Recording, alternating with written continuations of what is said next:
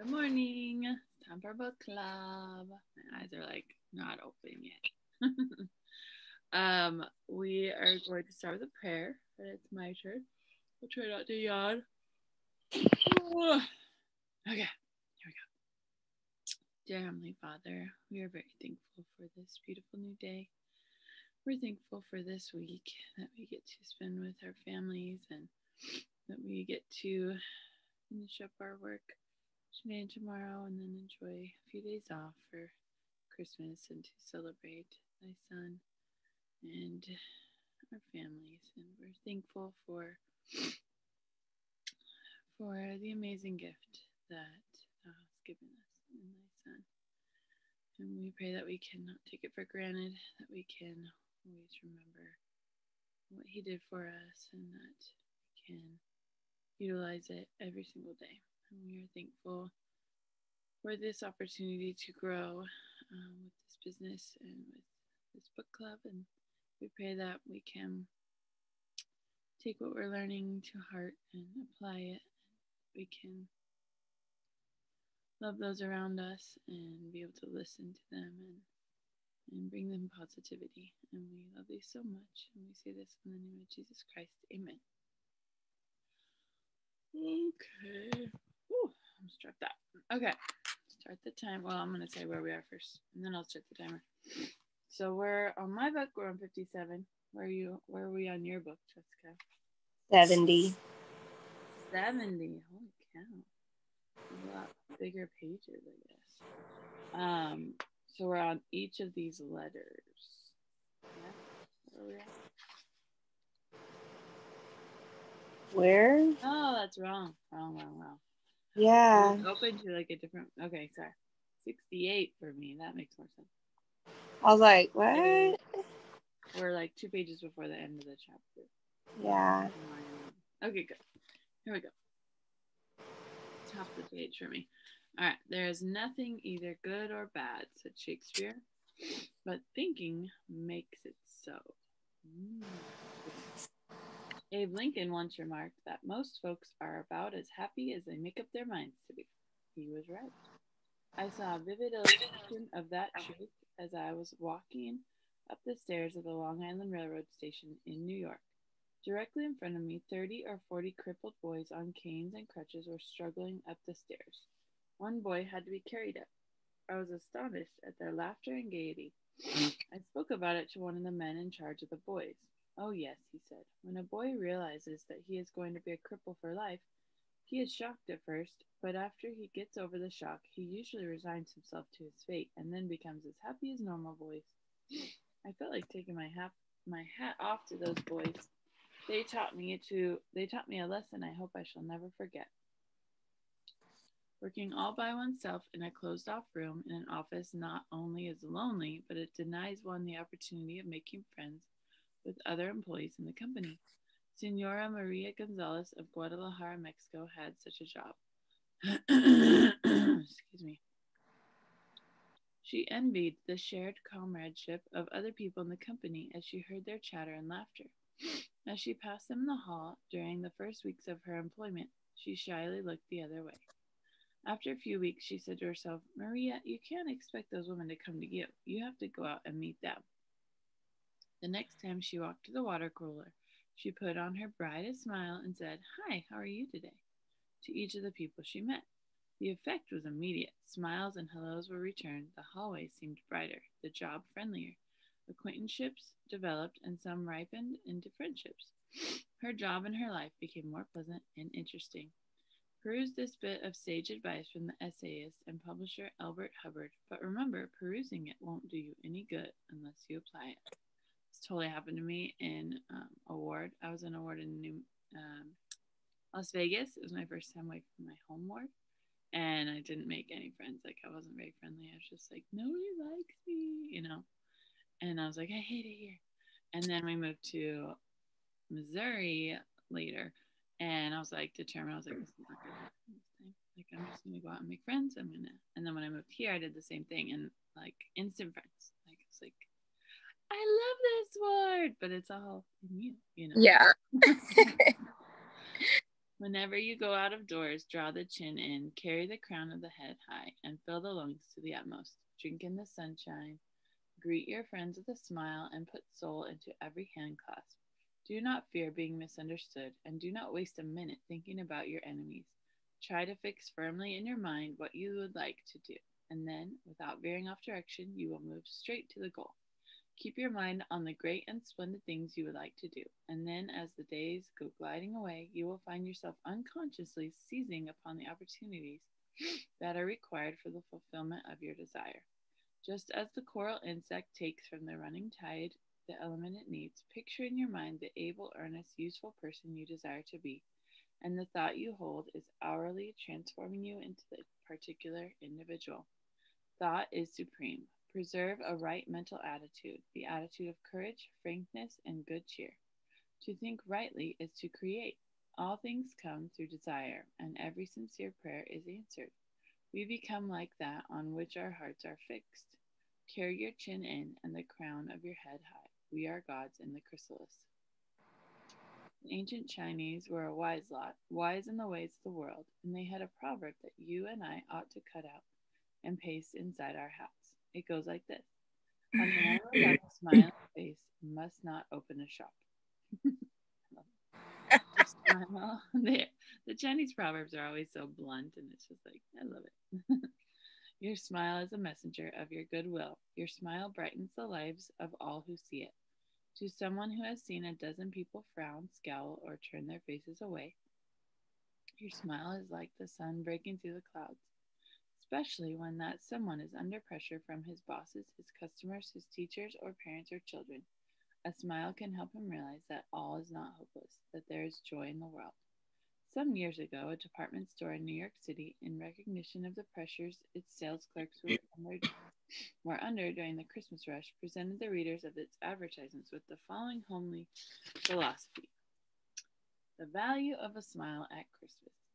It costs nothing but creates much. It enriches those who receive without impoverishing those who give. It happens in a flash, and the memory of it sometimes lasts forever. None are so rich they can get along without it, and none are so poor but are richer for its benefits. It creates happiness in the home, fosters goodwill in a business, and is the countersign of friends. It is rest to the weary, daylight to the discouraged, sunshine to the sad, and nature's best antidote for trouble. Yet it cannot be bought, begged, borrowed, or stolen, for it is something that is no earthly good to anybody till it is given away. And if in the last minute rush of Christmas buying, some of our salespeople should be too tired to give you a smile, may we ask you to leave one of yours? For nobody needs a smile so much as those who have none left to give. So to smile. I love that last one. For nobody needs a smile so much as those who have none left to give. I kind of want to put this up on my wall in my house. That whole smile quote. Okay, next chapter it says, if you don't do this, you are headed for trouble. So I know what it is. Back in 1898, a tragic thing happened in Rockland County, New York. A child had died, and on this particular day, the neighbors were preparing to go to the funeral. Jim Farley went out to the barn to hitch up his horse. The ground was covered with snow, the air was cold and snappy. The horse hadn't been exercised for days, and as he was led out to the watering trough, he wheeled playfully, kicked both his heels high in the air, and killed Jim Farley. Ooh. So the little village of Stony Point had two funerals that week instead of one. Jim Farley left behind him a widow and three boys and a few $100s in insurance. His oldest boy, Jim, was 10, and he went to work in a brickyard, wheeling sand and pouring it into the molds and turning the brick on edge to be dried by the sun. Young, 10. Yeah. His boy, Jim, never had a chance to get much education, but with his natural geniality, he had a flair for making people like him, so he went into politics. And as the years went by, he developed an uncanny ability for remembering people's names. He never saw the inside of a high school, but He was 46 years of age. 4 colleges had honored him with degrees, and he had become chairman of the Democratic National Committee and Postmaster General of the United States. I once interviewed Jim Farley and asked him the secret of his success. He said, hard work. And I said, don't be funny. He then asked me what I thought was the reason for his success. I replied, I understand you can call 10,000 people by their first names. No, you are wrong, he said. I can call 50,000 people by their first names. Make no mistake about it, that ability helped Mr. Farley put Franklin D. Roosevelt in the White House when he managed Roosevelt's campaign in 1932. During the years that Jim Farley traveled as a salesman for a gypsum concern, and during the years that he held office as town clerk in Stony Point, he built up a system for remembering names.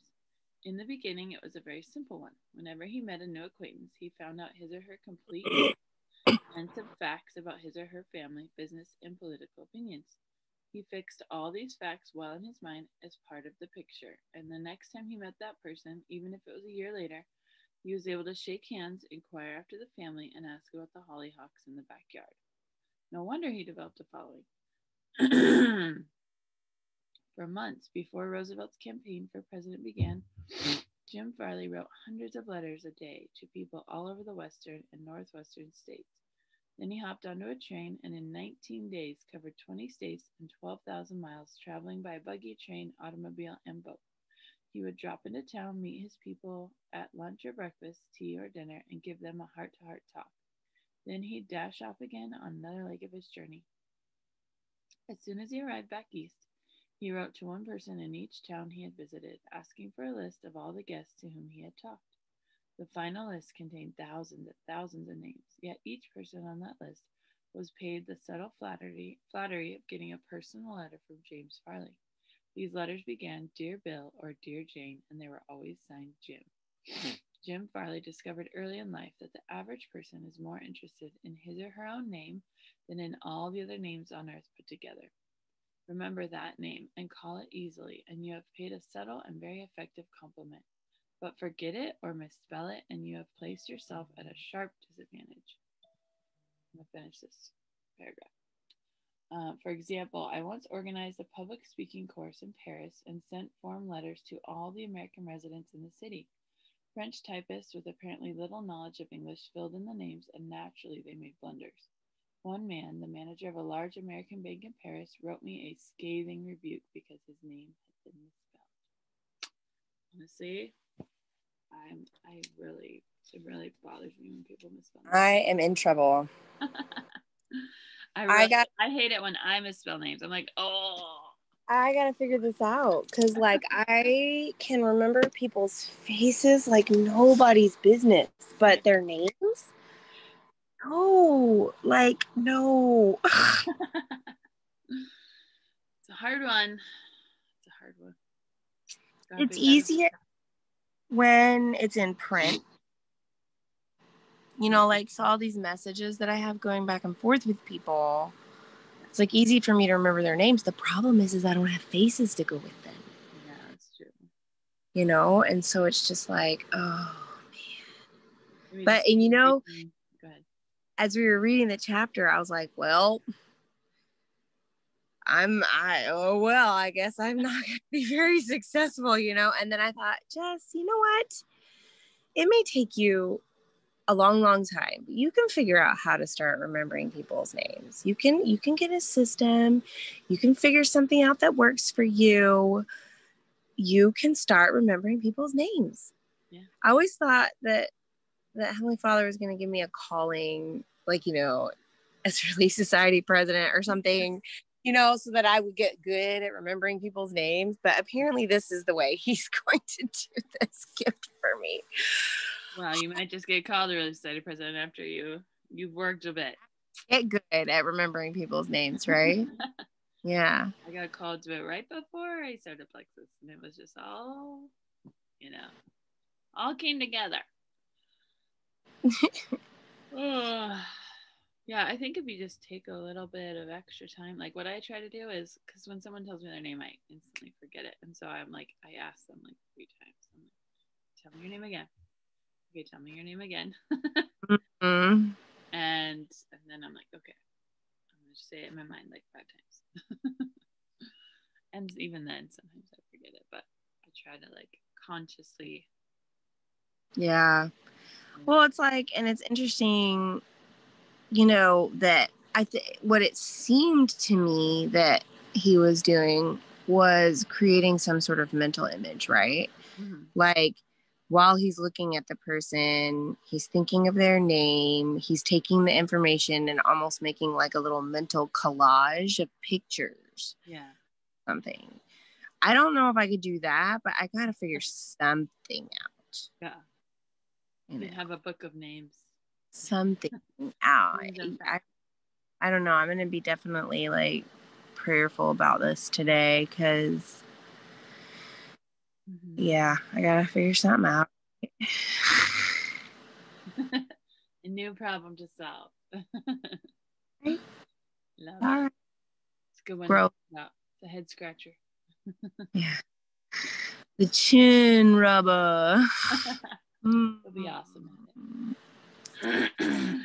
All right, y'all. Thanks for joining us.